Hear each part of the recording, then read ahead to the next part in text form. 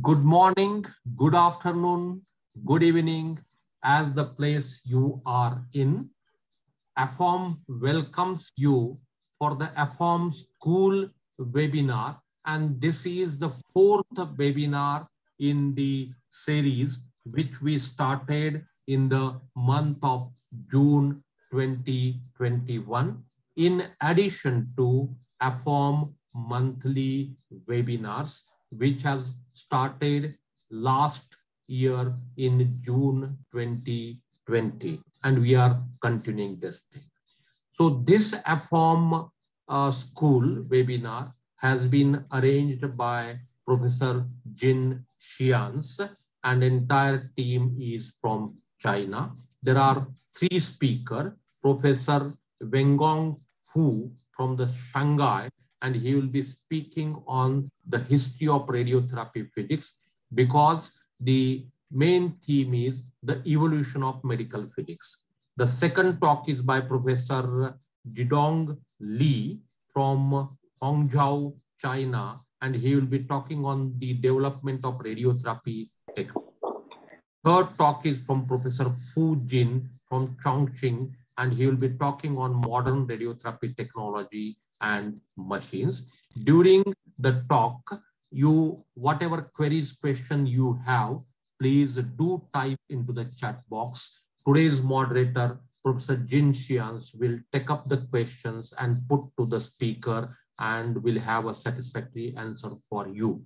Just I would like to tell you that AFOMP is doing a lot of activities. You can visit the AFOMP website and you look at those. This year's AOCMP 2021 will be into a hybrid mode, and the venue will be in now Dhaka. Earlier it was the Cox Bazar, but now it has been shifted to Dhaka, and this will be in a hybrid mode. And the registration fees are very, very minimal. If you are not able to attend in person, you can join online. The abstract submission date is going to be 20th of September, last date. So please, some time is there, you can try to submit.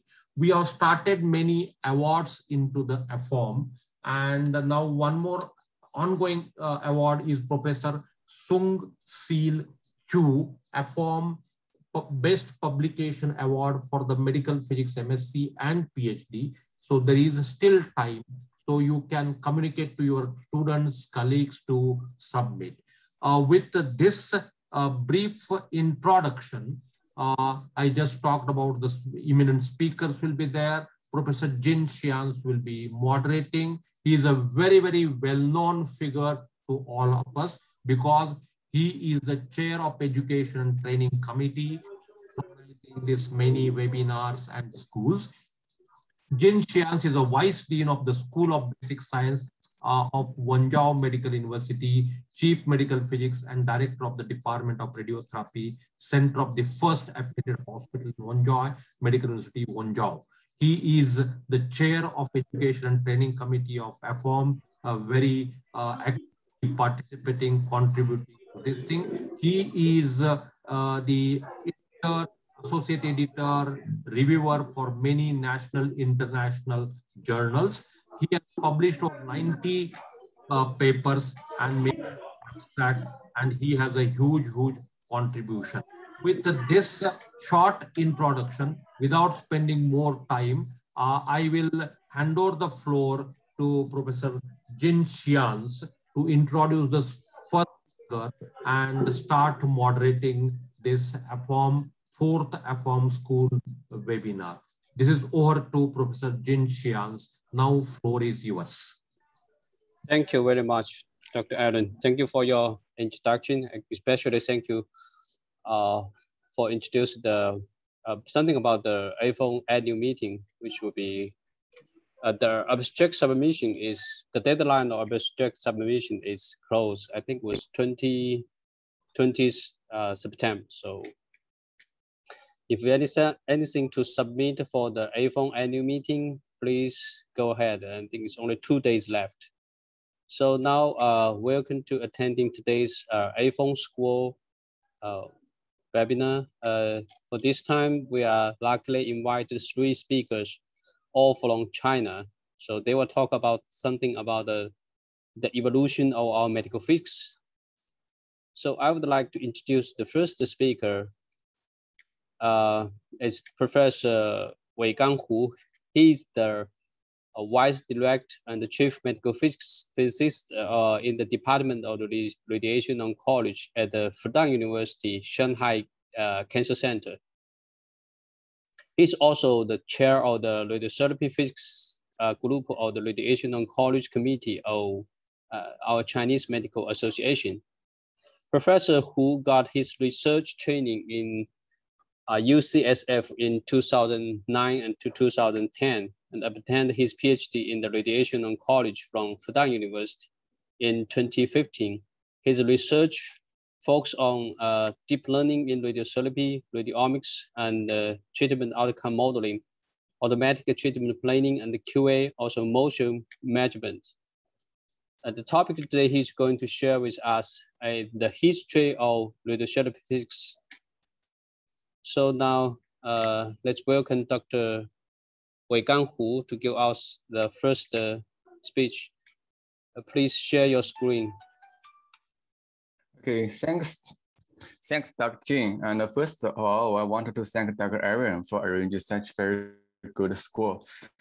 And I'm very pleased to be here to share with some experience or some knowledge about medical physics first, and then about radiation therapy physics. So first of all, let's share the screen. Just wait a second. So the topic, can you hear me? Yeah, visible, everything. Yeah. So the topic of my presentation is the history of radiotherapy physics. This topic actually is very interesting. And actually, I learned a lot for the past 2 weeks for preparing this topic. So history is like a mirror that can be used to guide the information of a present, and it can be illuminated the future through reflection of the past. This word came from Dr. Haiyun. He's from Korea, and in his review paper about the history of radiation therapy technology. And I think this word is very similar to what happened in Chinese history. Using history as a mirror, you can know the rise and fall. This is the old Tang Dynasty book. And that is, I think, primarily talked to the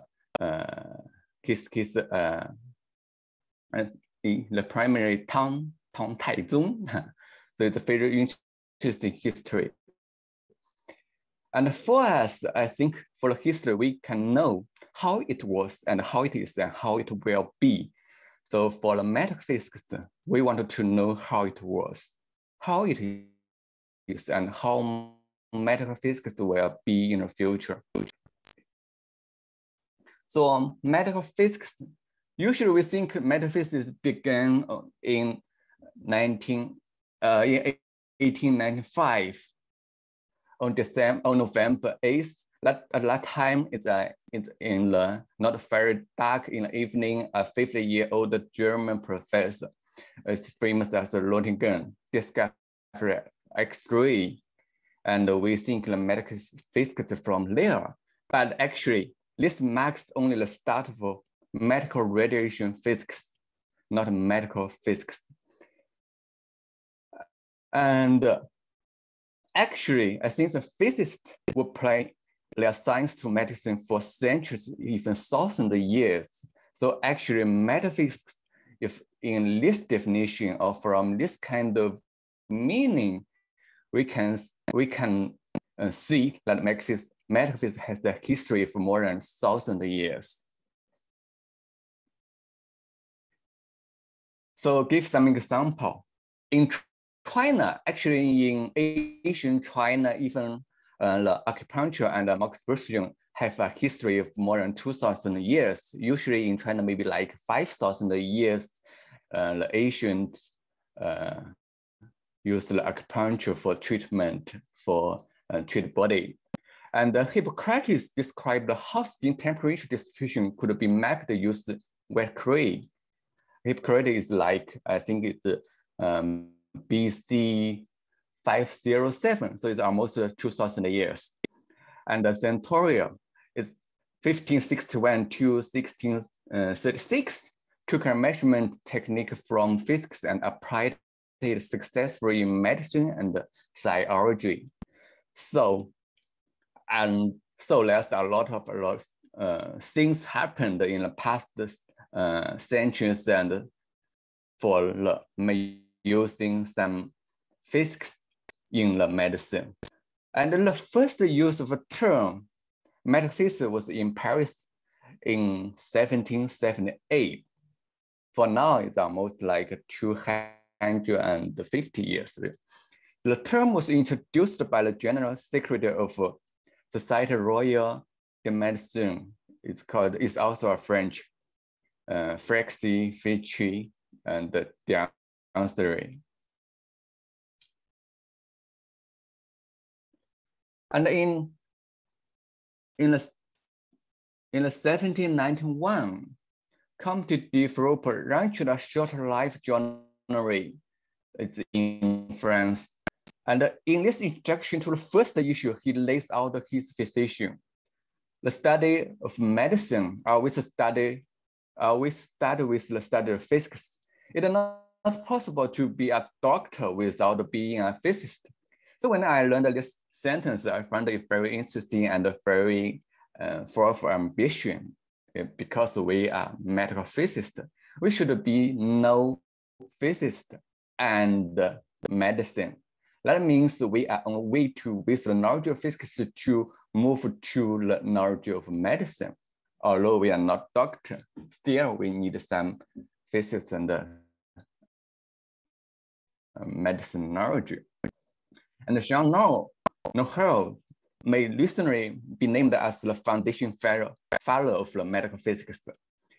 And in December 1794, he was appointed as the professor of medical physics and hygiene at the New École de Santé School of Health in Paris. So medical physics has nowadays become associated with the diagnosis and treatment of disease. And for her, physics were equally associated with the preservation and enhancement of a healthy life. And eventually, a definition of medical physics emerged. In 1840, revised edition of the Nyston's medical dictionary. So the definition is remarkable for its completeness, accuracy, and consistency. Physics applied to the knowledge of the human body, to its preservation, and to the cure of its illness. I do believe this definition is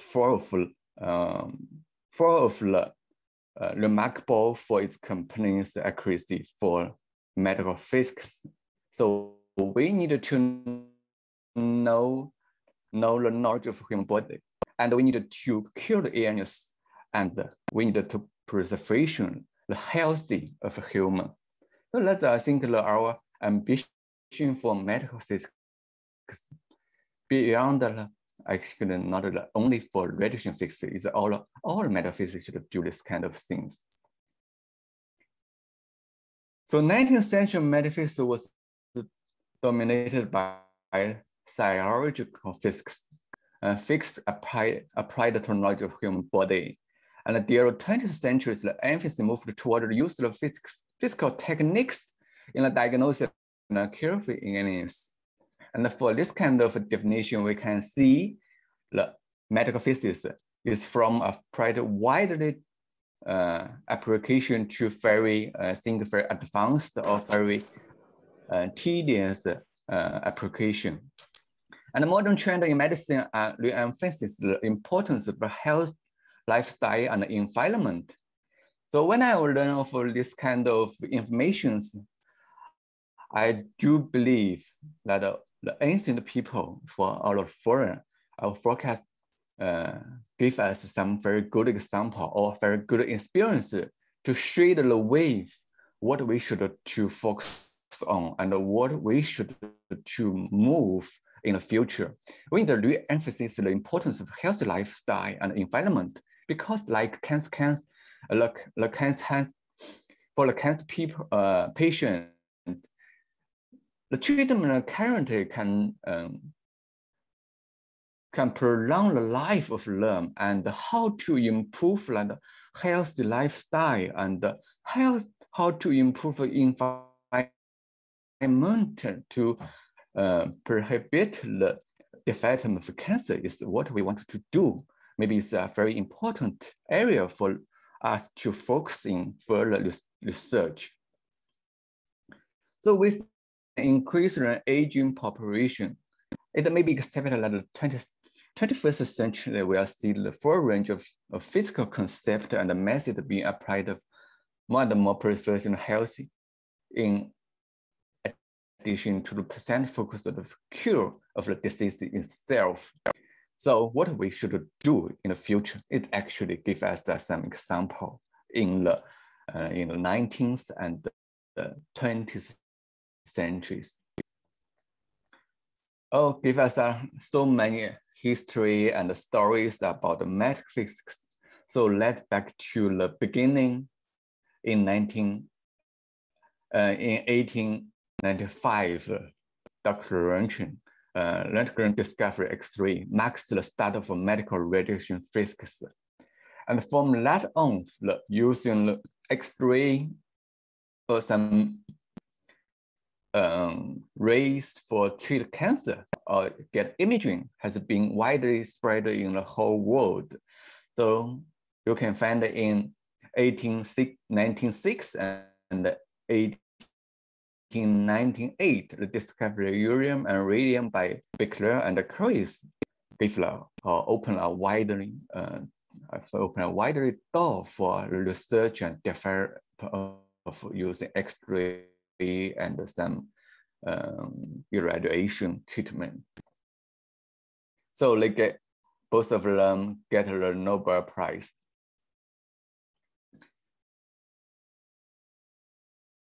From this kind of view, we can think the medical physics usually focus on two areas. It's imaging, use X-ray or gamma ray or kind of other kind of physical method to get imaging from MRI imaging, PET imaging, CT imaging, ultrasound, and even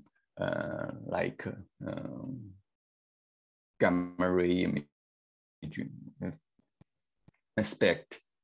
And the second is therapy physics. Mostly is radiotherapy physics is what most of us do. Our job is radiotherapy physics. So when we mention the radiotherapy physics of this topic from this historic kind of view, I wanted to say it's similar to metaphysics. Sometimes somebody did something. So let's focus on radiotherapy and begin a story. On January 29th, 1896, and it's just 3 days after announcement discovered X-ray. The Grabby company applied X-ray for the first time in the cancer treatment at the suggestion from Dr. Luderman. So the first treatment is applied in breast cancer, and it's a single treatment for last almost 1 hour. So just like now, we use the MR-Linic to treat the first patient is also 1 hour. But now you can for our X-ray like from Linic, you treat like less than 5 minutes. So in the future, the speed will, the treatment will be faster and faster at the trend. And in 1896, Gasparini began using radiotherapy in France, and the patient with stomach cancer were irradiated with erratic 15 to 30 minutes with 8 fraction. That's really different from what we used now. And at length, it was reported that disease improved and the pain was relieved.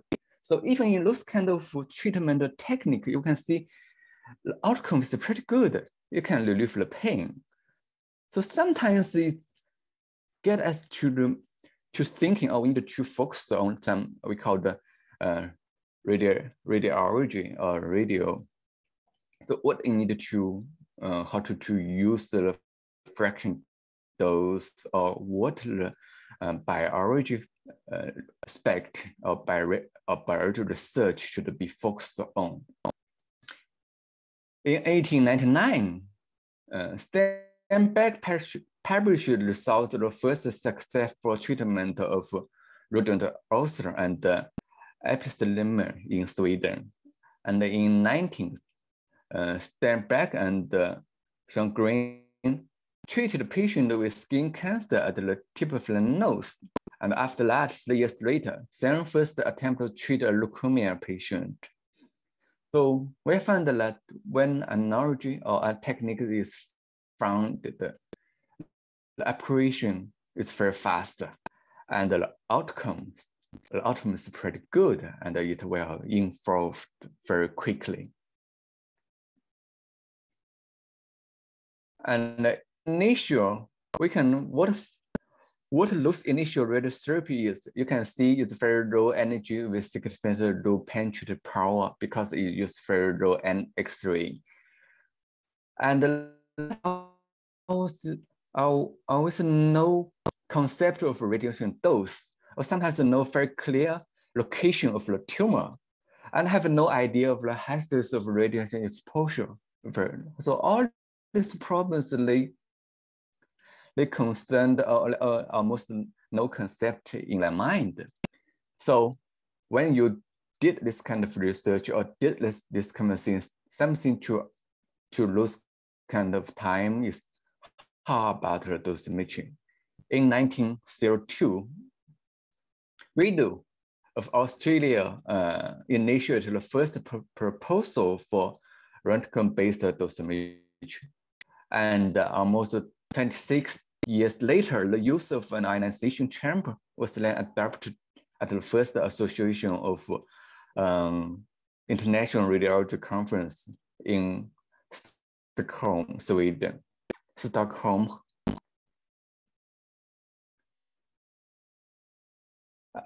And let's raise another question about the low energy.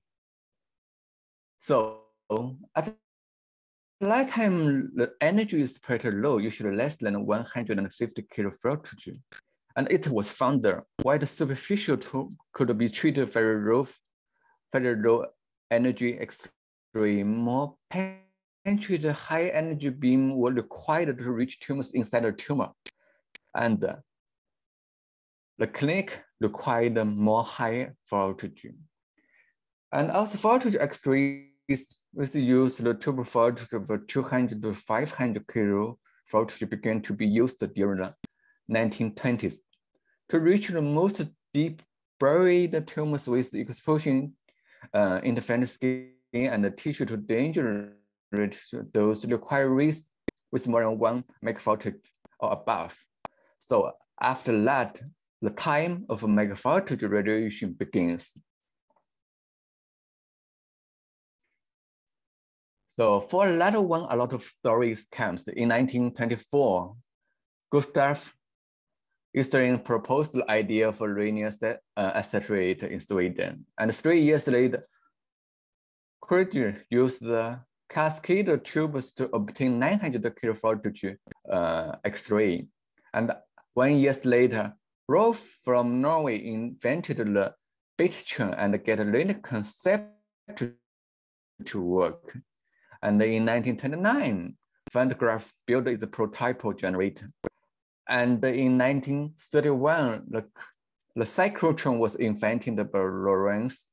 And in 1937, Fix developed the Cockcroft water generator in London. And in the 1937, the Varian Brass invented the Crystron. And 2 years later, Megatron was developed. And in 1943, the cluster spectrum was available for medical use. And then in 1948, Graham produced the first practical proposal for patient identification using cobalt-60.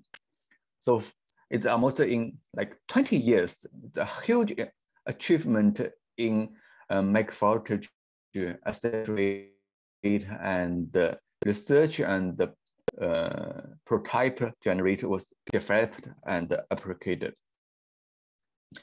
In 1951, the first medical cobalt unit was used in Saskatoon, and in the same year, Excel into the radiosurgery.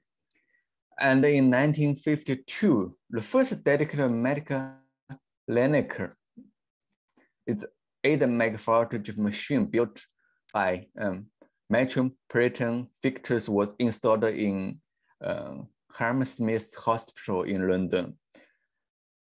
And the first patient was treated in 1953. You can see at the lifetime the treatment felt easy, just like we focused on the head to the patient or to the tumor. It's not a lot of idea of where what like the shape, like the energy or the dose. It's just treated.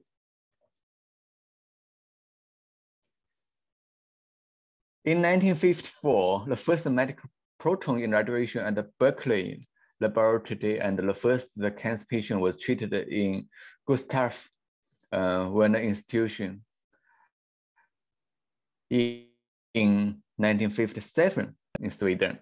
And in 1958, the first computerized treatment system was developed. And in 1959, the MLC was patented, but not commercially available until 1984. At the same time, in 1958, the gamma knife was served the user in the Stockholm.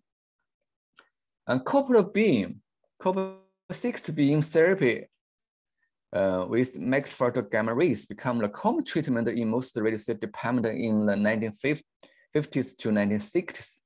And that time led to a lot of researches. And that time has become known as the first radiotherapy period.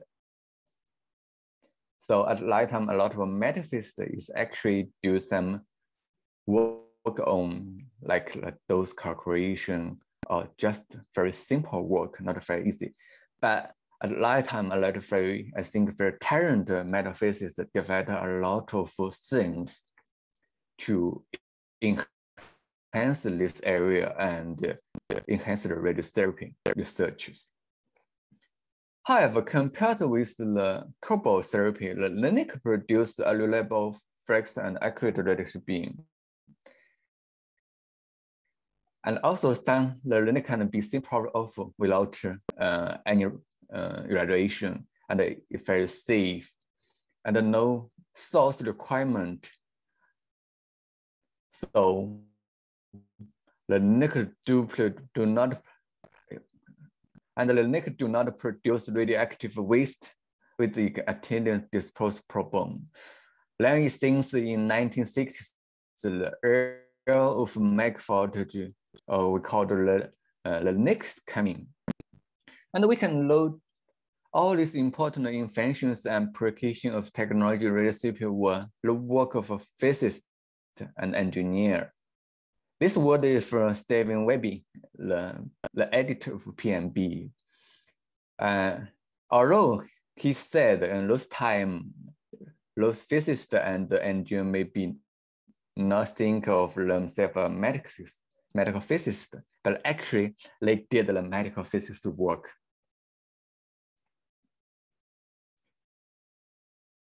So after that,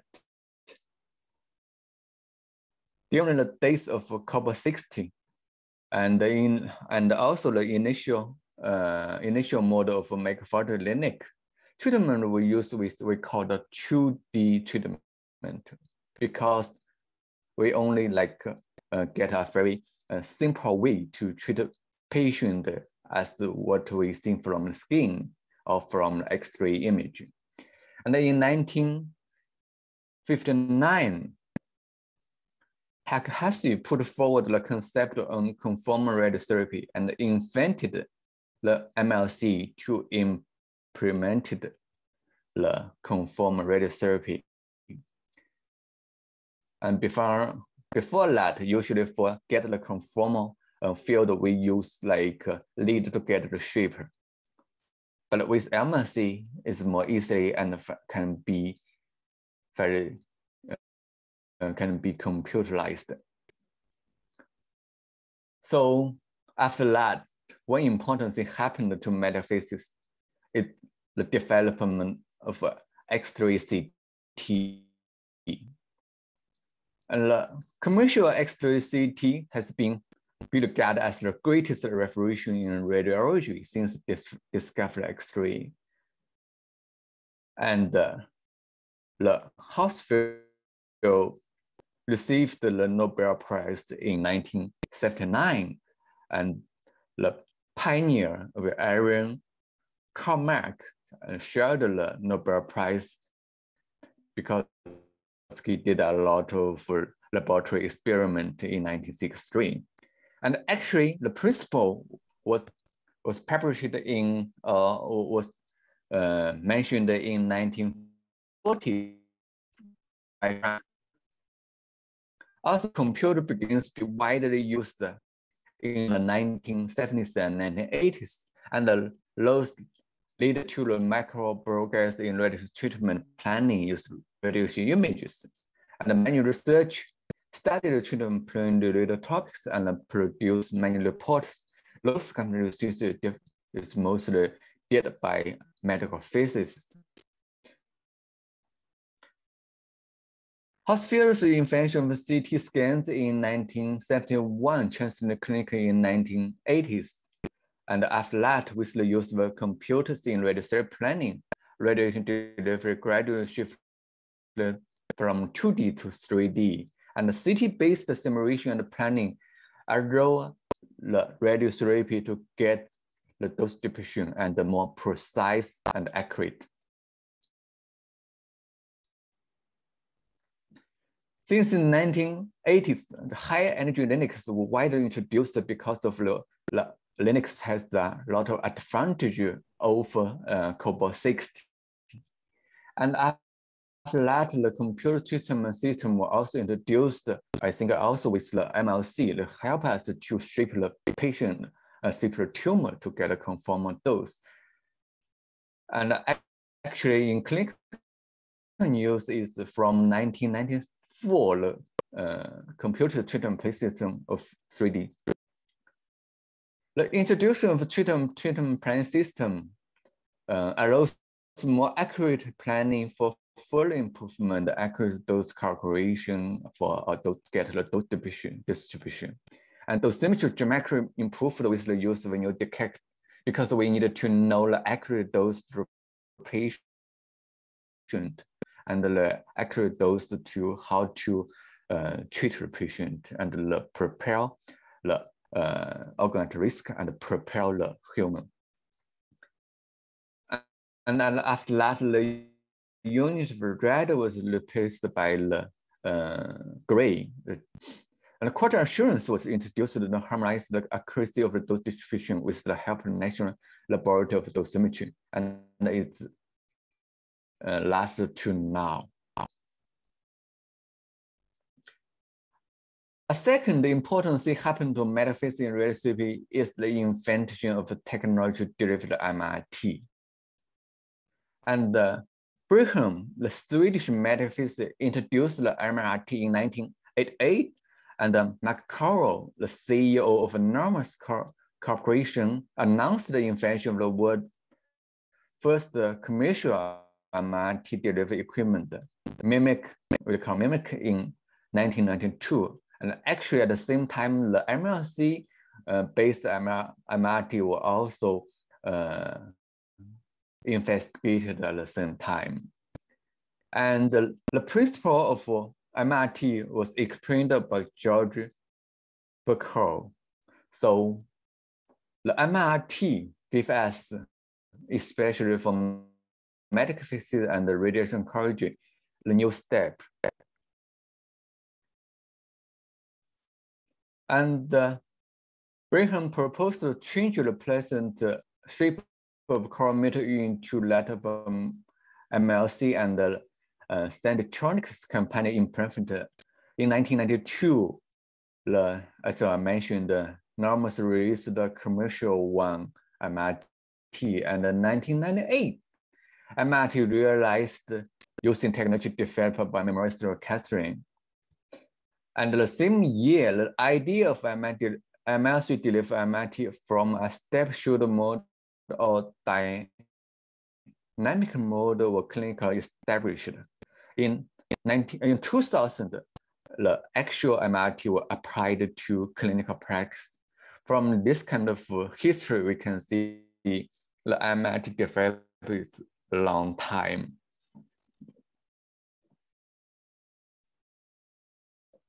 So along with MRT, the history from that, I think all of us are very familiar, and it's open a new direction and a new development of radiotherapy physics. We need to move for more accurate, more efficiency, and more effective.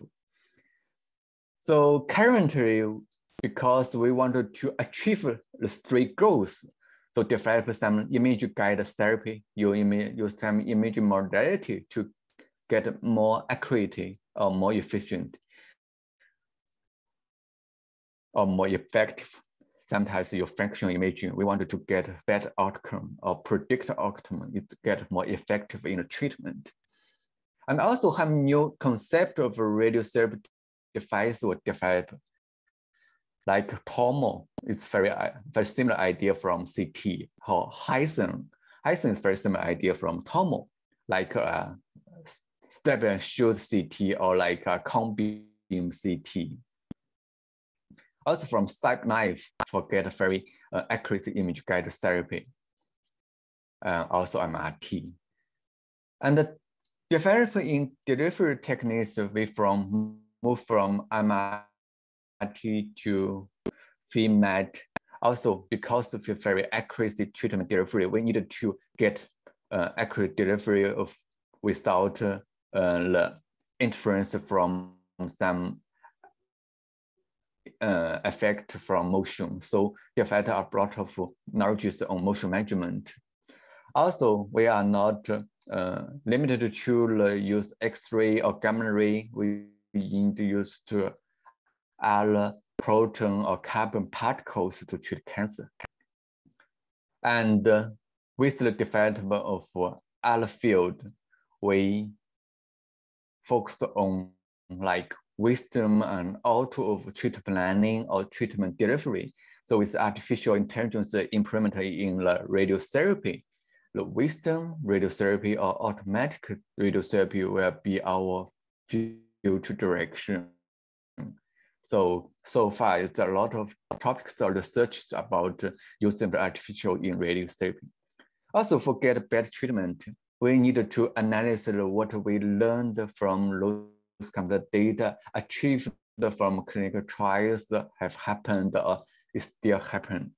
And we need to use some technology to get outcome or get treatment analysis. We call it data mining. So it's for our better or for more effective treatment and so on. So I think for the future of radiotherapy physics, beyond those kind of what mentioned here, we still need to focus on what mentioned 200 years ago. I think I need to re-emphasize this one. Go back to this way. It's what we said, we need to cure the cancer, and also we need to how to get involved in environment, get our environment more comfortable and reduce the cancer death ratio. So that's what we needed to know about the radiotherapy physics from the medical physics. And this is the whole work, whole development time trend I get from this paper. It's past, the present, and future of radiotherapy for the benefit of patient. And it's a very good summary for what we need to know from the discovery area, key voltage area, and the macro voltage area, even to the particle areas. And technologies are always evolving, and we need to pay more attention to the patient itself instead of technology in the future. That's in my opinion. And hope in the future, we need to apply more physics, the physics of human body, the physics of the nature, and even the physics of the whole society to cure the people, cure the patient, and get a more healthy life for all of us. Thank you for all of you to hear for this very brief introduction of medical physics. Thank you. Thank you, Professor Hu, for the wonderful talk you give us from the beginning of the discovery of X-ray to the cobalt-60 to Linux, and then late with the introduction of the CT into radiotherapy, radiation oncology, we actually moved from 2D to 3D radiotherapy. Then lately, with the development of the IMRT, the radiotherapy actually beginning a new era as for our medical physics. So thank you very much. Now we will move to our next speaker, Professor Xiadong Li. Professor Li is from the Hangzhou First People's Hospital, and currently he's the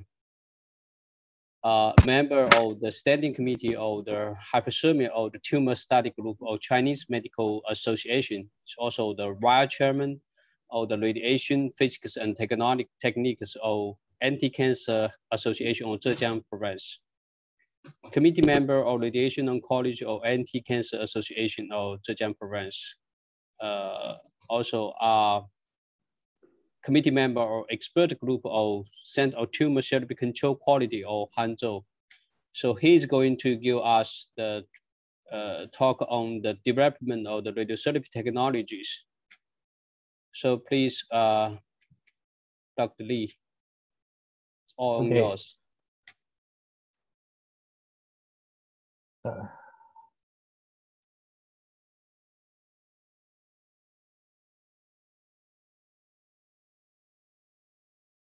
Okay.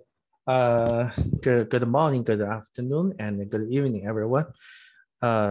Today, I will present the development of the radiation therapy technology and machines. So first of all, I would like to express my thanks to Professor Jin for his invitation and introduction in AFOMP. And so I have this opportunity to share our experience in the history of the technology in fighting against cancer. Today I will introduce the history of radiation therapy technology from 9 parts in our content. So first, let's come to the discovery of X-ray and the beginning of radiation therapy. First, as we all know, this is a common track for this type of course. The first tumor treatment by X-ray in human was breast cancer. As you can imagine, more than 100 years ago, the pressure on women were also great. So the initial radiation therapy relied on low energy with significantly low penetration power.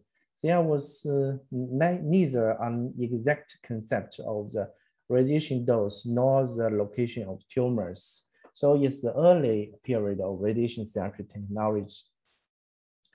And when the time comes to the 1950s to the 1960s, the cobalt 16 beam therapy emit, as we all know, it will emitting megavoltage gamma rays has become common treatment in most radiation departments and lead to much researches.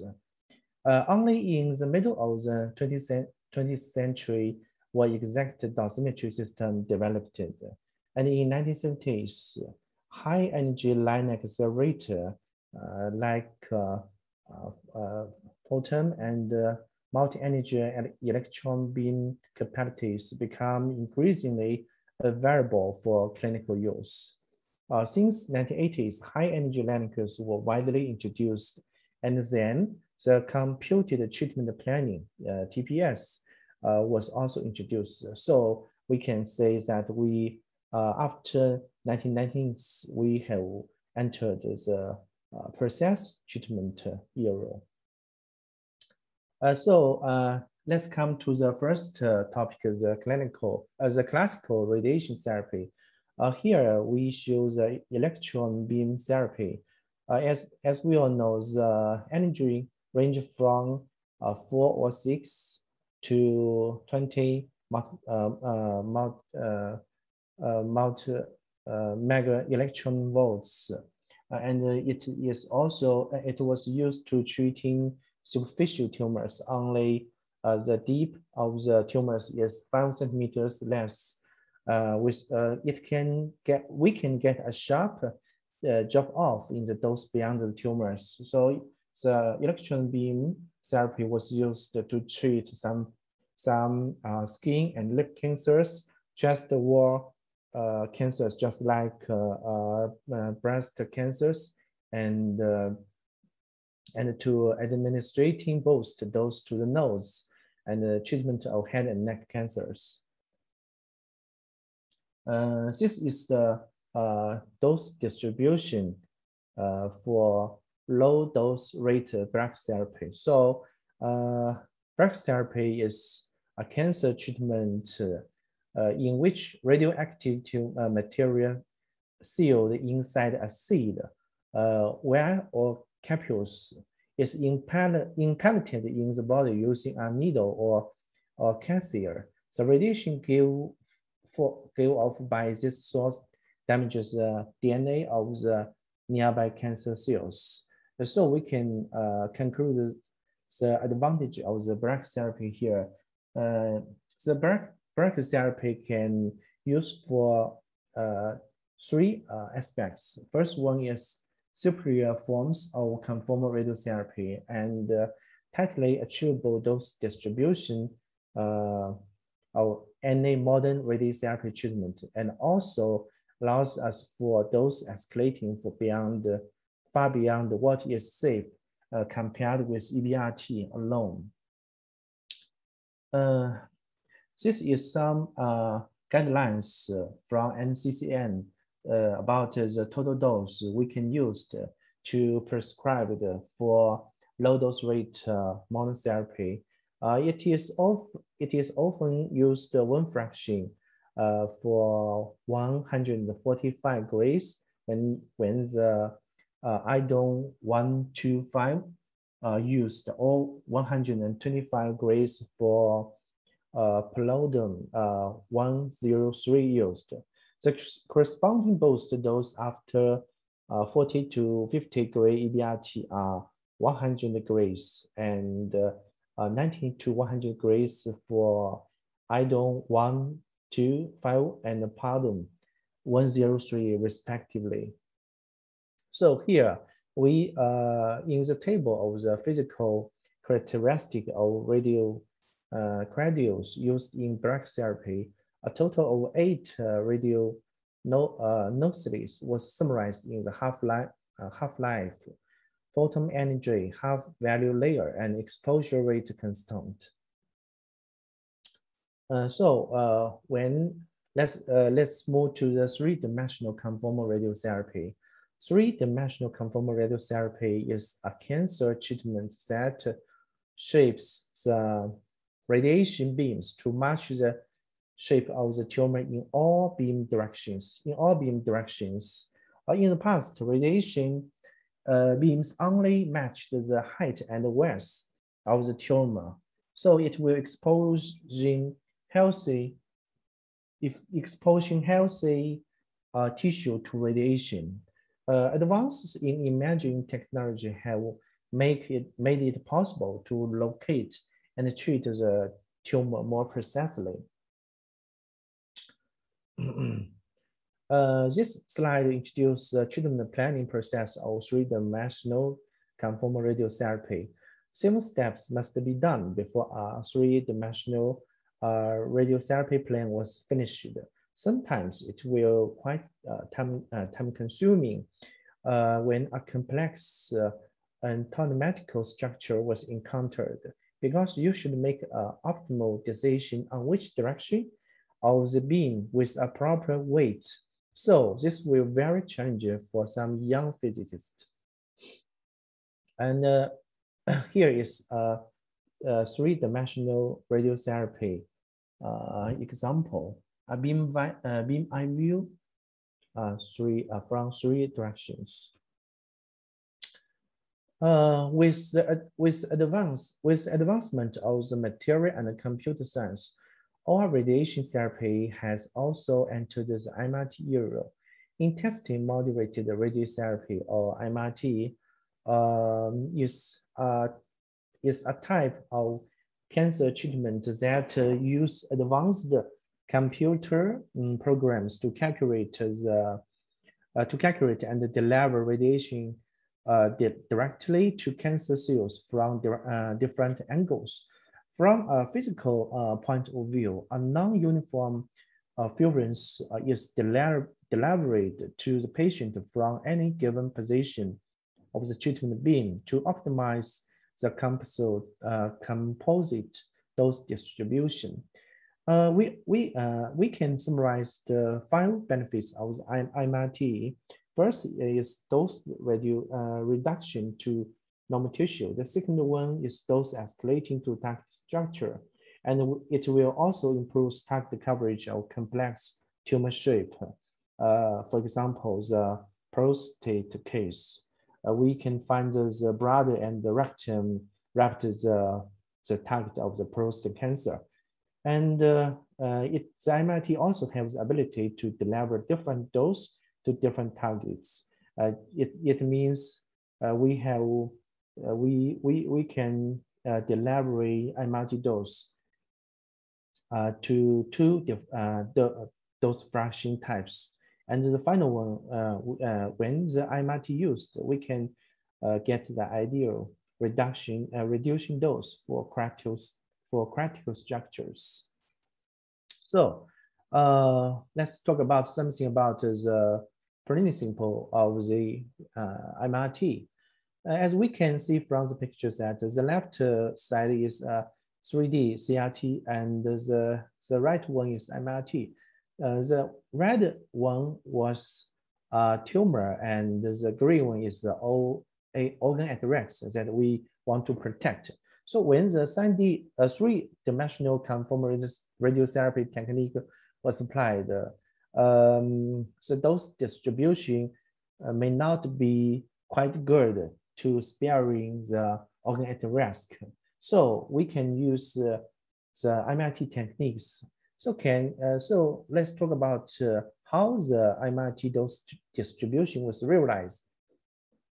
This is an example for head and neck. So when three-dimensional CRT was applied, so ISO dose line was not good for OAR sparing.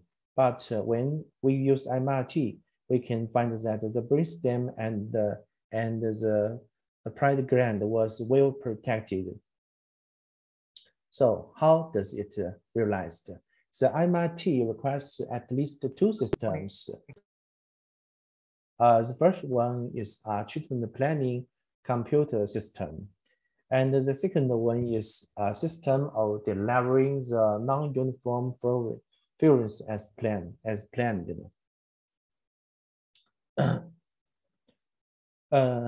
This slide we demonstrated the access lenic used in OR center, and the main MIT delivery techniques have three aspects. The first one is step and shoot, and the second one is sliding window, usually used in varying systems, and the third one was VMAT or rapid arc.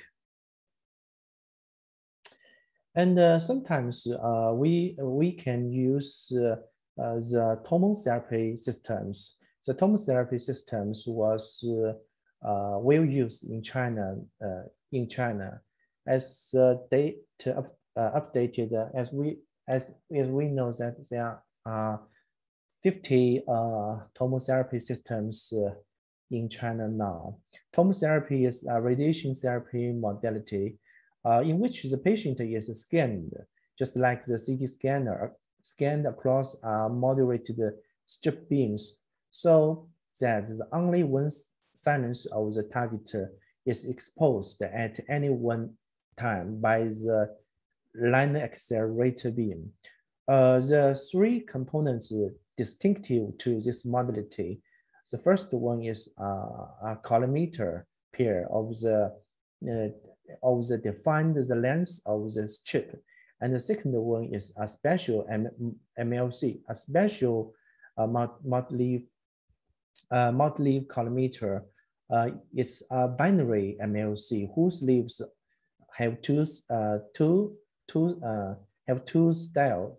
Only one steps for open and 0 stands for closed during the treatment to moderate the strip's intensity. And the third one is a coach that scans the patient across the beam at a fixed speed during treatment delivery.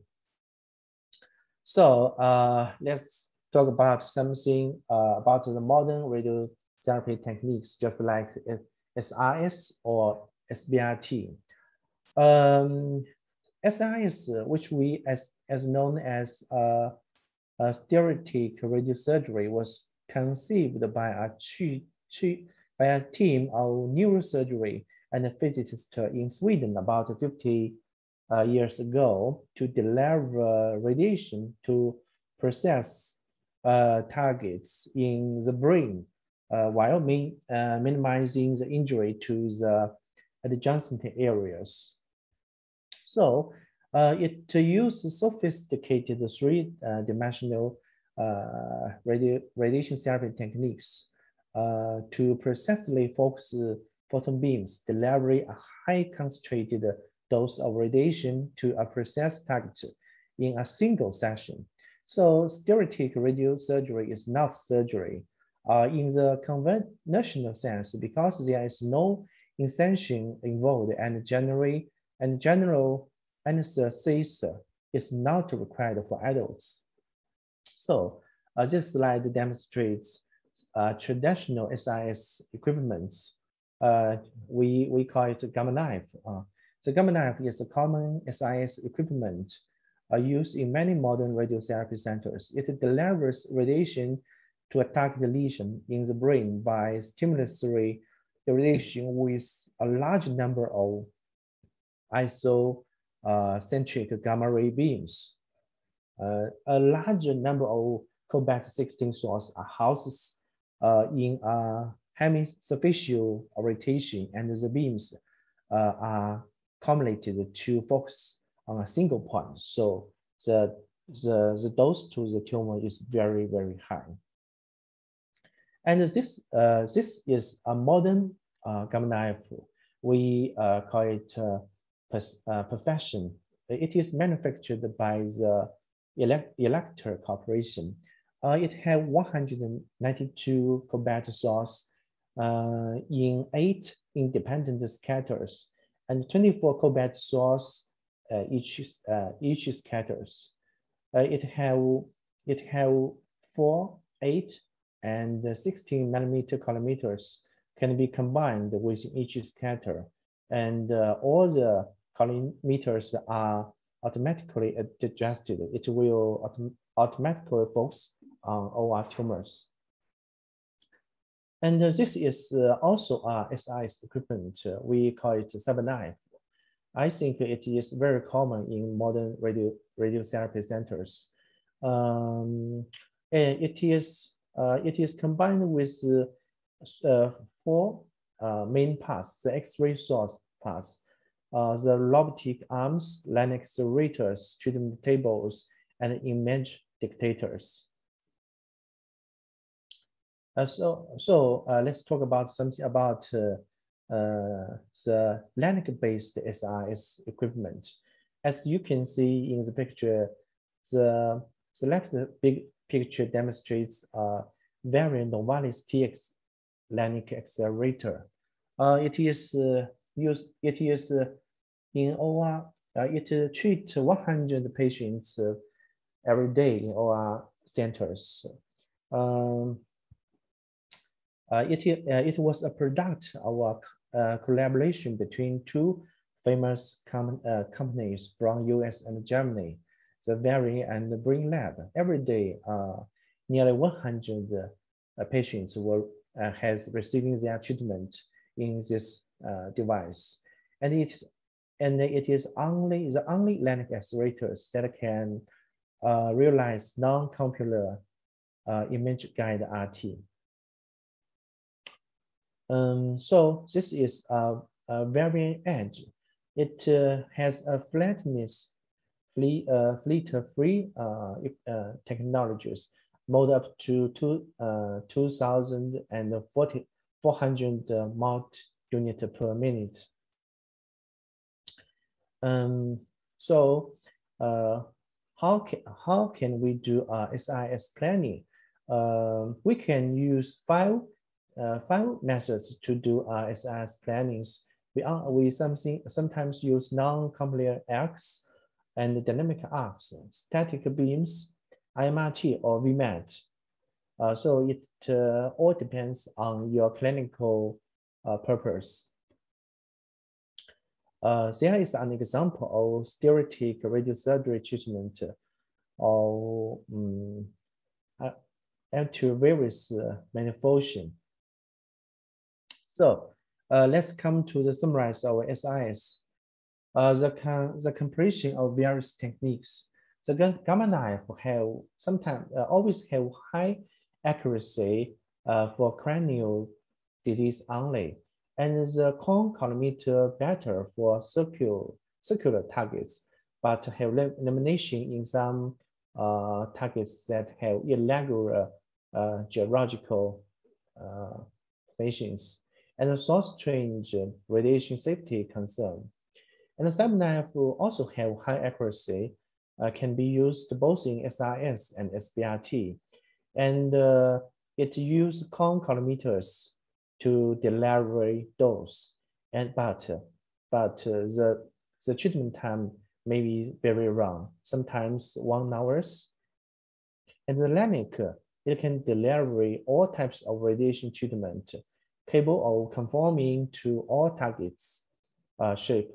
Both use COM and MLCs, and the cost is less. And with the equipment of EPID and COM beam CT, the accuracy is within a few millimeters.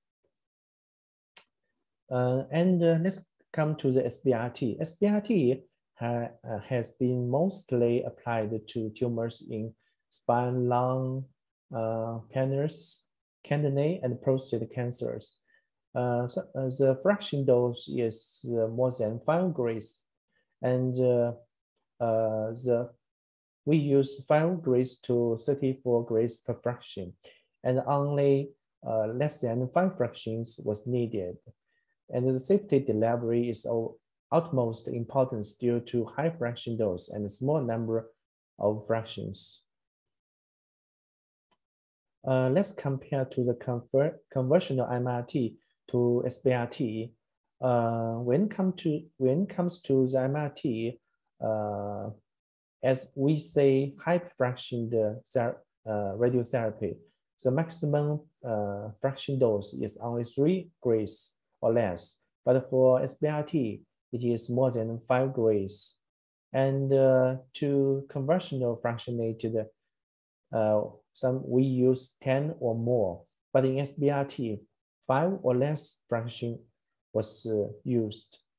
And the dose distribution inside the PTV, the homogeneous was constrained strictly, sometimes in 120%. But in SBRT, the homogeneous was toleranced in 160%. And the dose gratitude outside PTV, in MRT, it is slowly sloped, but in SBRT, it steps slowly.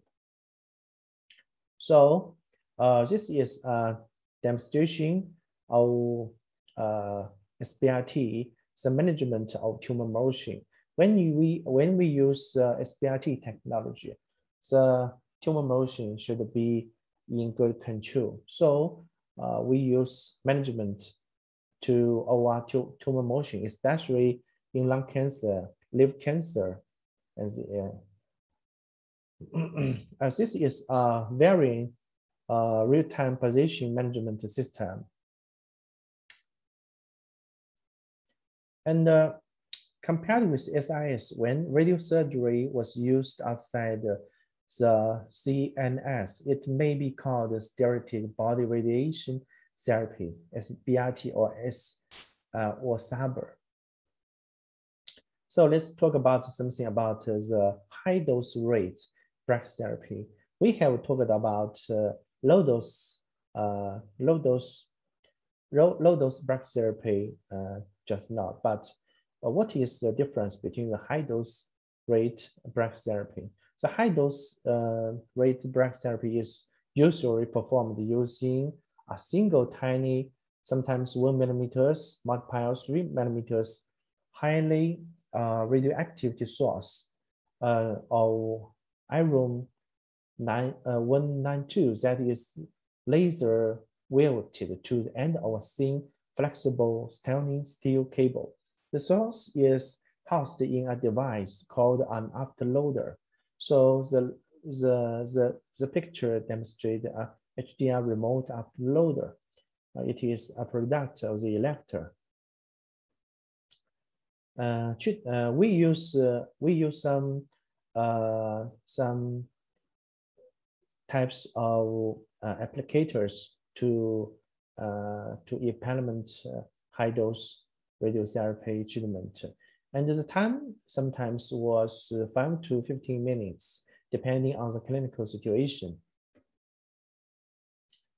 So the source travels through each catheter in 5-meter steps called dwell points.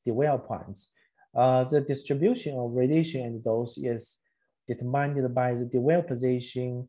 The source stops at and the length of the time it dwells there. So this is the HDR source, very tiny, very small, sometimes 3.5 to 5 multiple 0.5 to 1 millimeters, and the step size is 1 to 5 millimeters. And the iron 192 is usually used in HDR source. The half-life was 74 days, and the average photon energy is 380 keV. And sometimes we use COVID-16s. There are 4 steps to implement the HDR treatment. The first one is implement placement. The second one is simulation. And the third one was dosimetry. And the third one is treatment. So we comes to the IGRT. Generally speaking, imagined guided radiation therapy may be defined as a radiation therapy procedure that use image guidance at various stages of its process.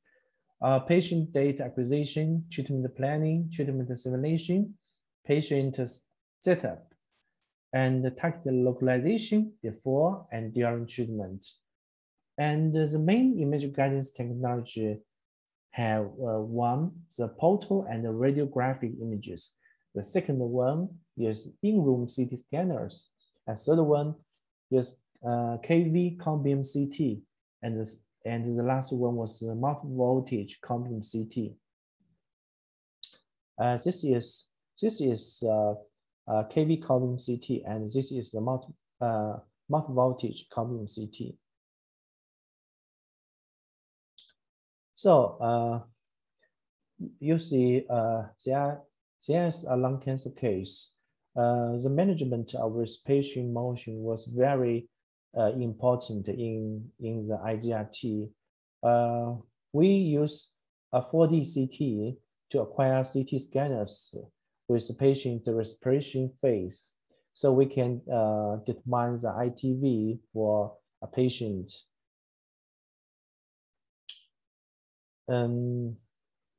Second one was real-time tumor tracking to detect the respiration motion and dynamically reposition the radiation beam in order to follow the tumor's changing position. And the third one was use electromagnetic field checks, the real-time localization of electromagnetic beam cones implemented into the tumor, but the dose not involves the use of ionization radiation. It is a very outstanding and sophisticated technologies. And finally, let's talk about something about the adaptive radiation therapy. Adaptive radiation therapy is a state-of-the-art approach that uses a feedback process to account for patient-specific automatic or biological changes, so delivering high individualized radiation therapy for cancer patients. So the basic components of the ART include three aspects. The first one is to detection of anatomic and biological change, often facilitated by multi-modality images. The second one was treatment planning optimization to account for the patient-specific spatial, many-average, or biological change with consideration of radiation response. And third one, the last one, is technologies to predict, to precisely deliver the optimized plan to the patient. And this slide demonstrates the workflow of the ART. So maybe it is very complex and time-consuming, but it will help for a precise, for a very precise treatment. We have main three workflows. The first one is a typical workflow of adaptive. And second one is an example online process. And third one is an example of offline ART process. The dosimetry impacts our three-dimensional motion in the tumor during the liver stereotype variative radiation therapy. So this is the plan, and with inline adaptive, and without inline adaptive, we can find a dose shift. A dose shift. It's very critical, especially in SBRT. So the biologically adapted radiation therapy, we can use radio resistance mechanisms, the functional images, the PET-CT, and the imaging parameters, and the prescription function, and the biological adaptive RT. So it is very sophisticated and not a common technique used nowadays. So finally, we comes to the proton beam therapy. Proton therapy, also called the proton beam therapy, is a type of radiation therapy. It uses proton rather than X-rays to treat cancer. Like X-ray radiation, proton therapy is a type of external beam radiation therapy. It painlessly delivers radiation through the skin from a machine outside the body. So with proton therapy, there is less radiation dose outside the tumor. In regular radiation therapy, X-rays continued to give radiation dose as they leave the person's body. This means that radiation damage nearby healthy tissue, possibly causing side effects. There is a bright peak in the proton therapy. So can anyone tell me the mechanism of the bright peak? When a fast charged particles move through the metals, it anneals amounts of the atoms of the material and deposits those along its path. A peak caused because the interaction cross-section interacts as the charged particles energy decrease.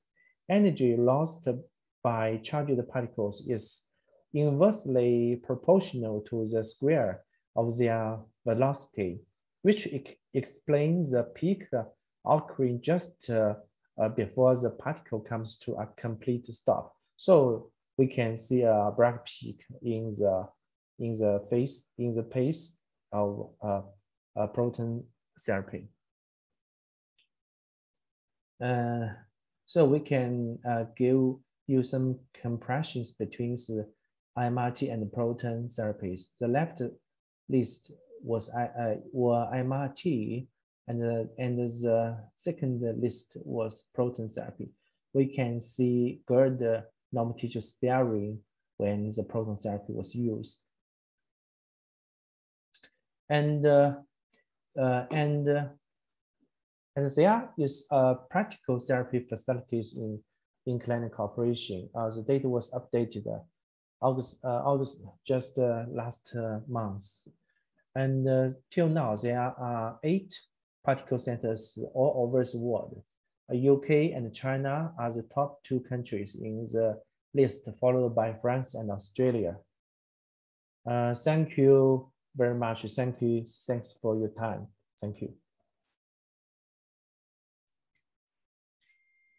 Okay, thank you very much for Dr. Lee for the wonderful talk. So he really gave us the clear idea how the technology or radiation oncology technology developed from the 3D CRT to IMRT, at least to the IGRT, adaptive radiotherapy, and later come to the particle therapy with the proton and the carbon.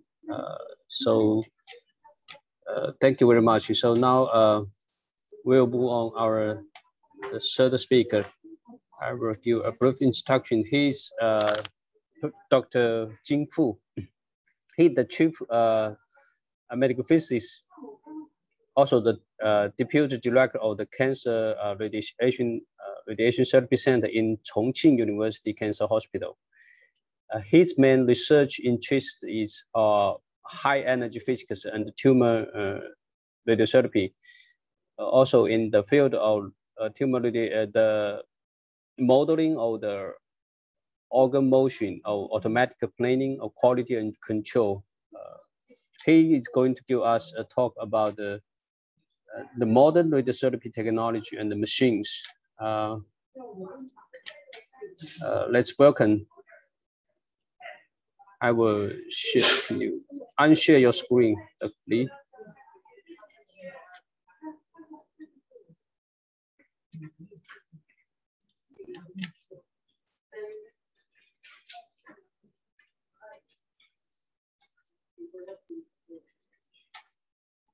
I'm Fu Jin.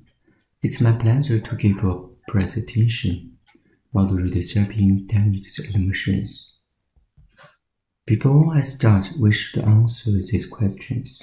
First, what is radiation therapy? What is radiotherapy?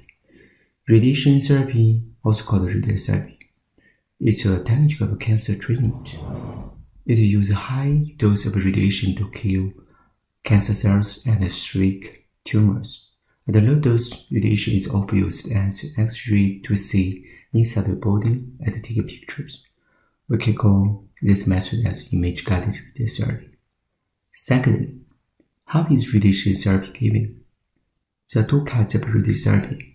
The first is external beam radiotherapy. The second is internal radiotherapy. External beam involves a machine outside the body that aims radiation at cancer cells. Internal radiation therapy involves placing radiation inside the body, in or near the cancer. Today, we only talk about external beam radiation therapy. As we know, radiation not only kills or slows the growth of cancer cells, it can also affect nearby healthy cells. So we need advanced techniques and machines to maximize the ability of killing cancer and minimize the damage to the normal cells.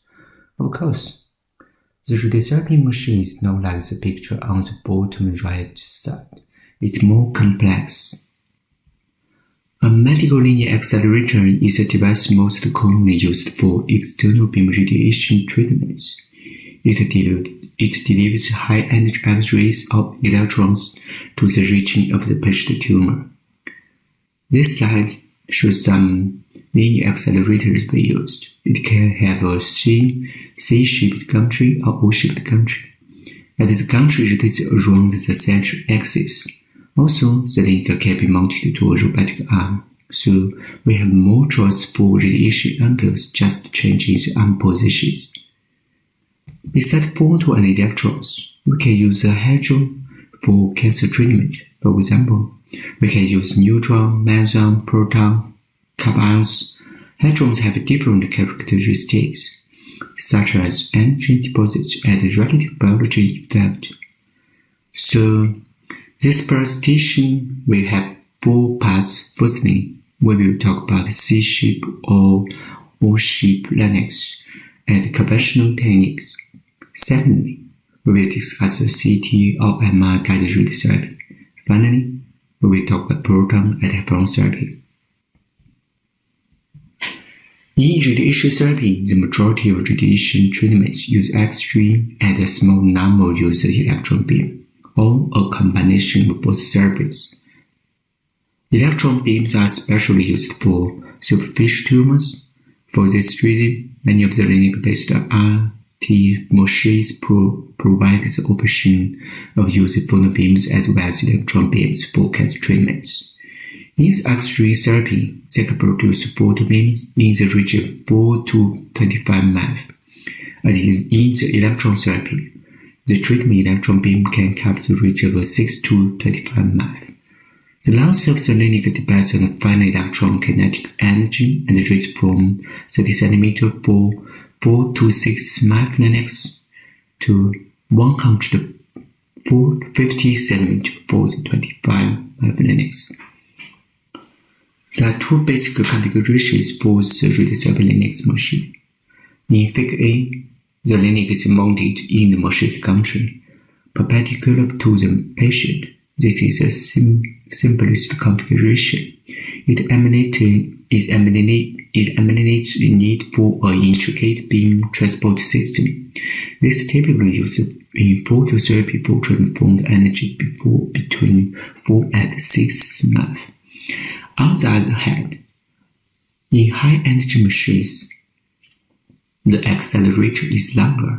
It can be located in the machine gantry parallel to the gantry axis of rotation. You can see in Figure B. For external beam radiation, a tricketed beam transport system is used to transport the electron beam from the accelerator to the treatment head. This configuration is usually used in radiotherapy machine deliver both X-ray or electron beams and at multiple energy up to 25 MeV. Multi-level colorimeter is becoming the main tool for beam shaping on the linear accelerator. It's a simple and useful system in the preparation and performance of radiotherapy. On the left side, we show you a schematic of a generic MLC.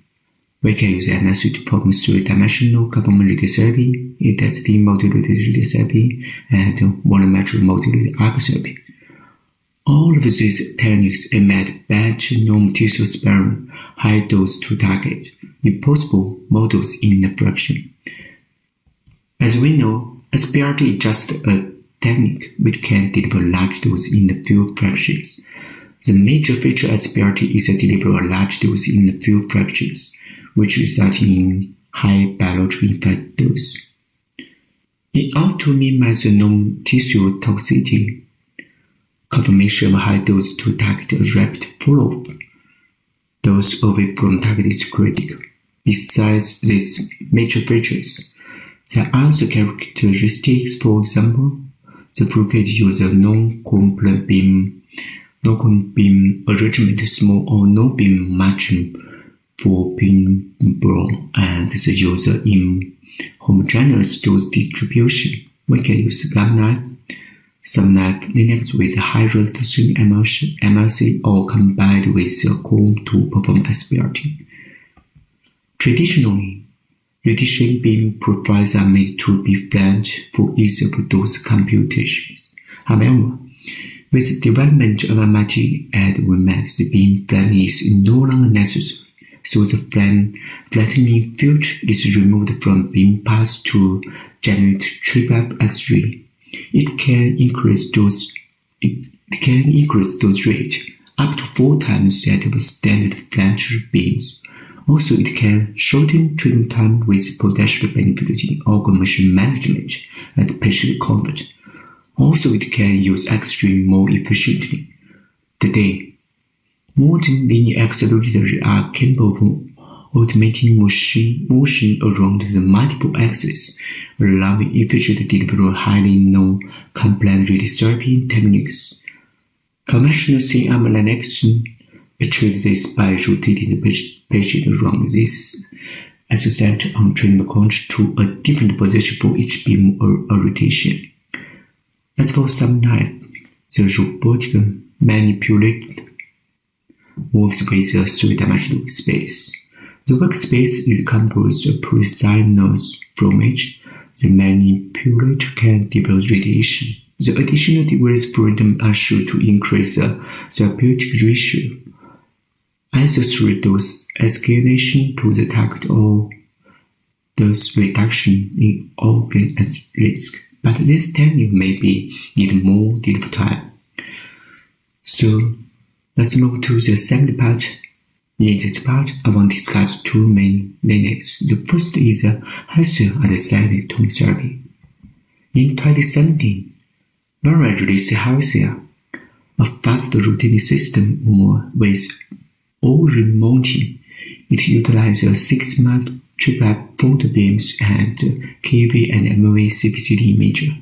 A high-quality and relative CPCT reconstruction algorithm was presented. The maximum dose rate is 800 units per minute. The primary and secondary collimators at Hessel are fixed in place. So Hessel has no beam shape draws, but it has a stacked and staged dual-layer MLC system. This design can offer fast beam mobilizations and substantially reduce linkage between MLC layers. So the MLC is the only beam shape component. The positioning is very important for correct dose delivery. This table details a comparison between the new MLC system to the commonly available system. We can find there are a lot of differences. For example, the new MLC has double leaf velocity and 4-fold leaf acceleration. So next, we have a new question. Is any dosimetry advantage of Hessel because of the new MLC system? After comparison between Hessel and trilogy for 30 MRT plans from cervical cancer, we find that the dose distribution of PTV showed no significant difference, at the mean dose of organ at risk was significantly reduced. Also, Hansen increased the number of monthly units and decreased the delivery time. Let's look at the next dosimetry study. It compared women prostate SBRT plans between Hansen and Trupimlanic. For comparison, all plans use the same number of full arcs, identical kilometer rotations, and arc geometry. The Hansen place showed no statistical difference in target coverage and conformity compared to Trupim plans. The minimum dose to PDV was slightly better in Hansen plan.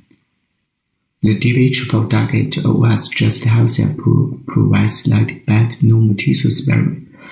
Compared to Hansen, the Trupim delivers slight high total MU compared to high beam modulation. So it highlights an added benefit of treating prostate SBRT on the Hansen instead of a traditional CM clinic. For lung cancer, there's a group to perform a comparison study between non-compliant acts on Trupim and compliant plans on Hansen. They found that Hansen provided tight for 15% out-center isotope distribution similar to Trupim. So Hansen was just for long SBRT treatments used abdominal compress on 40-city-based treatment planning. Tomotherapy is another all-clinic. It consists of small 6 MV clinics mounted on 3 gantry that rotates around the patient. The gantry rotation is combined with a progressive movement of a treatment table. Both the gantry period and the couch velocity are constant. The MS works in a binary fashion, and individually it can be fully open and fully closed. The full opening close cycle lasts only 20 milliseconds. So for helical tomotherapy, the radiation source rotates around the patient along the helical path. Also, radiation can be delivered by means of a direct method. It's called direct radiation.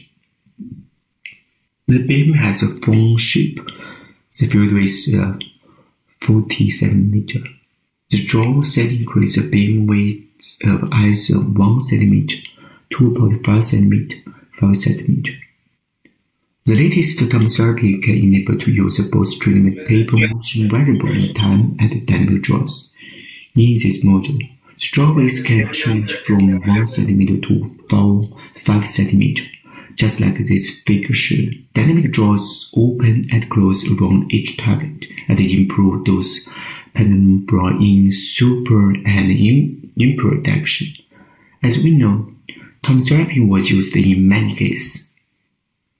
It has a lot of dosimetric advantage. If we compare Hansen with tomotherapy, which one has a better dose distribution? One group performed a treatment planning study on cervix uterine cancer. The dose to PDV was 45 gray.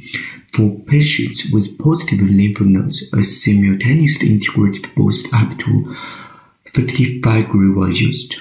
Women plans were performed on Hansen. Finally, different length sparing was observed for the bones. Hansen can protect better in the high dose range and tomotherapy in the middle low dose range. Okay, let's move to the third part. Nowadays, image-guided radiotherapy has been widely used to improve accuracy and reproducibility of patient positioning. Usually, electronic pulse image devices and cold beam CT are the main devices. The application imaging focuses 3 aspects. The first is accurate target delineation. The second is a treatment response assessment. And the third is accurate and precise treatment delivery. As we know, MR images have a super soft tissue contrast. It can have accurate target delineation. Also, the function imaging can enable assess treatment response. So, can we integrate MR with the clinic? Today, there are several MR clinics currently being implemented to cover both low and high magnetic field strength and two beam field orientations. This picture shows the MR clinic at 1.5 Tesla. It's a 6 MR clinic mounted on rotatable gantry around the MR magnet. The radiation aesthetic is at the center of MR image volume, so the clinic need to be modified to make it comparable with MR. And the MR system also needed to be modified to minimize the material in the beam path and to minimize the magnetic field and the clinic. This system has several key features. For example, the superconducting cones are put aside and the gradient cones are split to allow beam passage. So, what clinical benefits could MR build into IGRT? First, due to super soft tooth contrast, we can incorporate MR for simulation and treatment planning, like the reproducible millimeter accuracy in soft tooth definition. The function image allows those painting to the high-risk tumor volumes for greater tumor control. Second, real-time MR image allows targeted and critical structure localization and tracking based on gold standard anatomy result rather than filtration markers, bone anatomy, or other surrogate as in CT. Thirdly, ultrafraction anatomic and functional image allows easily evaluation tumor response and effective treatment is escalation and de-escalation to improve tumor control or treatment toxicity. So we can also integrate CT with the clinic. In China, the United Imaging Corporation developed an integrated CT clinic that can change patient position from scanning mode to treatment mode easily, and this system have integrated RT workflow, including CT simulation, planning, assessment, scanning, agent work verification, and dose delivery. This table shows some parameters of CT clinics. We can find each a CR clinic integrated with 60 slice helical CT. The ball size is 70 cm in diameter.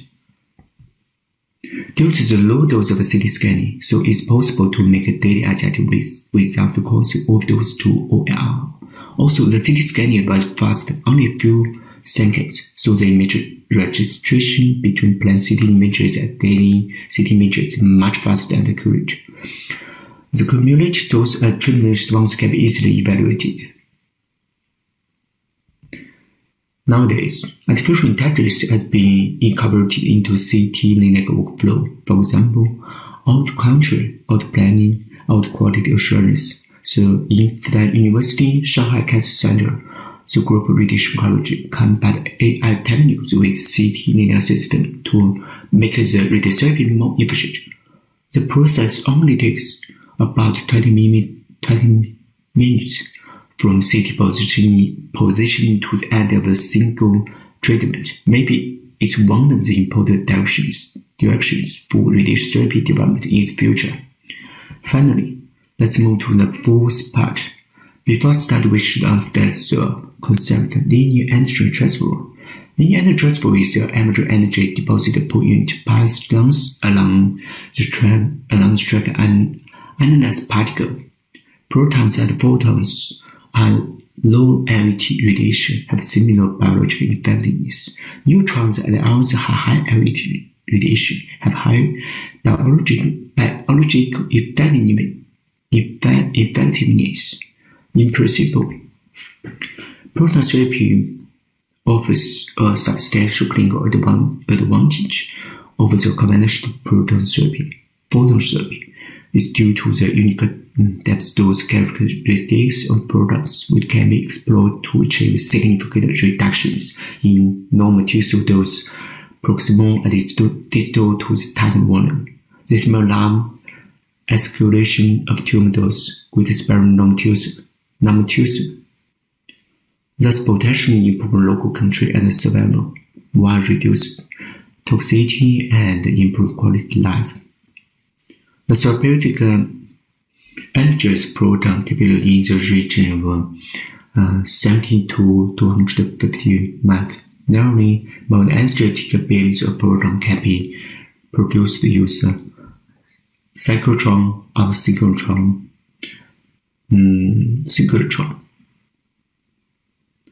They are transported to the treatment room. The initial C beams of protons are spread laterally and longitudinally and shaped appropriately to deliver treatment. Spreading and shaping can be achieved by electron mechanical means to treat the patient with passively scattered proton therapy, or use magnetic scanning of C beamlet of protons of sequencing initial antigens. The latter technique can be used to treat patients with optimized in-density modulated proton therapy. It's the most powerful proton modality.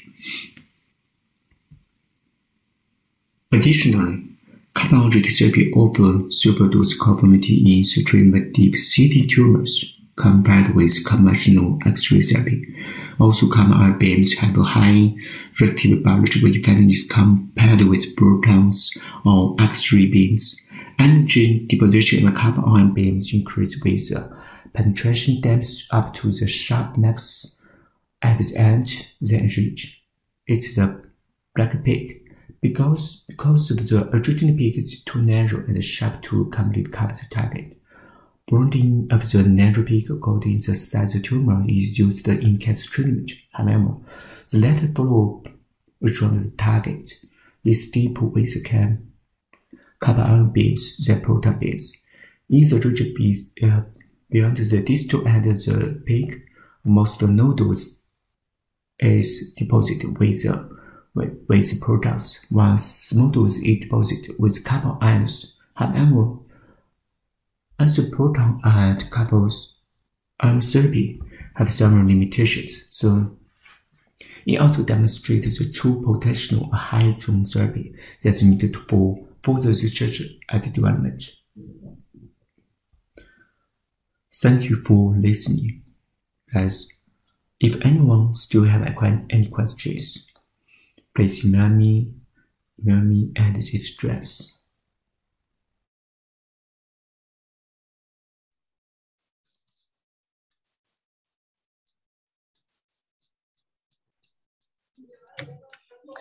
Okay, thanks for the three talkers. They actually talk about the evolution of our medical physics from different angles, and they give us maybe some overlap, but actually they have a focus on different respects of our medical physics, from the history, technology, and the machine equipments. So now let's move on to some questions. I see there are some questions. I will show my screen. I already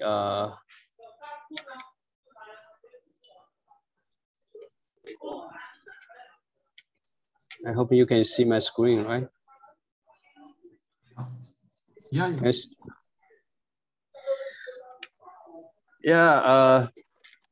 For the first question, how to get fund easily for PhD in medical physics area? What requirements will have to get the scholarship? I think this is two kind of questions. Alan, would you like to comment on something on this? This depends upon where he is applying for the university, because neither IOMP, neither NMO, neither AFOMP can provide the funds for doing PhD. It is the university where he applies, or funding agencies like the German funding agencies like Harvard Fellowship, other fellowship, that is possible. Or a guide has got any fund, he can do the projects. Yeah, I think a scholarship is another different thing, right? Yeah. Scholarship is. So next, you can take the question. Next question. Next thing is how can I get help from AFOMP for making a good research publication? AFOMP can arrange the lectures, the school for how to write, conduct good research, how to write good papers, how to publish. That one or two webinars can be arranged, and see, it is the teacher, mentor, it can help how to publish. Yeah, actually, I think for a research, we have official publication journals, right? Maybe you can send some research to the manuscript to our official journals of AFOMP. So the editors there maybe help to improve your manuscripts. So now another question is there a special institution that accredits medical physics education programs at each university in Asia and Oceania so that graduates can become medical physicists? Well, this program will be accredited by the campus. I work, yeah, you first. There are more than 110 institutions in AFOMP who are conducting the Masters in Medical Physics, and the entire list is available on the right. Some courses in Malaysia are CAMPEP accredited. In Korea, they are accredited by AFOMP or their own accreditation board. In Australia, they have got their own accreditation board. So every country has, internationally, yes, the AFOMP is accrediting, CAMPEP also accreditates. So the list is available on the AFOMP. Just a few days only I have updated that thing. And in Asia also, the list is available on the AFOMP website. If you go to the education, the graduate courses, country-wise, region-wise, almost 300 courses across the world in MEFOM, in AFOMP, in EFOM, in ALFIN region, in USA, all have been actually given on these things by the ETC, myself as the ETC chair of the AFOMP. Yes, I think you also answered the second question. I think the IMPCB, the International Certification Board for Medical Physics, is also can certificate the individual medical physics. Yeah, who is not study in a certificated program. So you can also apply some individual certificate from IMPCB. And during AOCMP, there will be again the test and examination. Online examination also is taking IMPCB. So whoever he has asked the question, visit the IMPCB website. All the details are there online as well as during AOCMP. Yes. Okay. Next question is to who and me. Okay. Are Wenzhou Medical University and the Fudan University accredited to be able to continue the medical physics education program in master and doctor level? Yes, we both are. We are both able to offer the education training program for medical physics in master and doctorate degree. Actually, I do have PhD students from Pakistan. He's pursuing his PhD under my supervision. So also for scholar, yeah, we do have scholarships, especially for international students. You can apply through our website. I think is you can search for Wenzhou Medical University. We have some international programs for international students apply for with the medical medicine or medical physics. We do have. Actually, I think it was under engineering program something.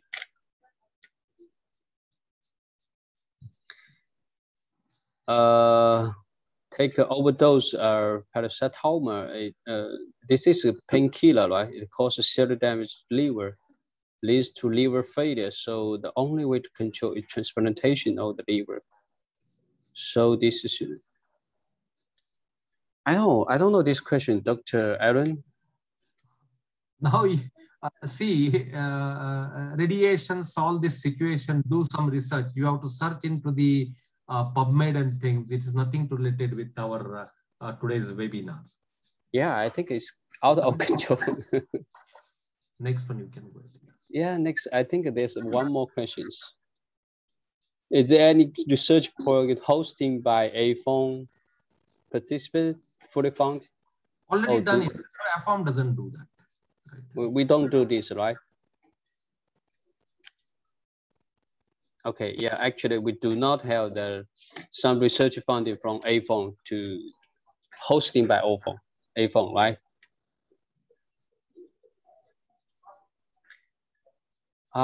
Yeah, I think that's, can you hear me? Yeah.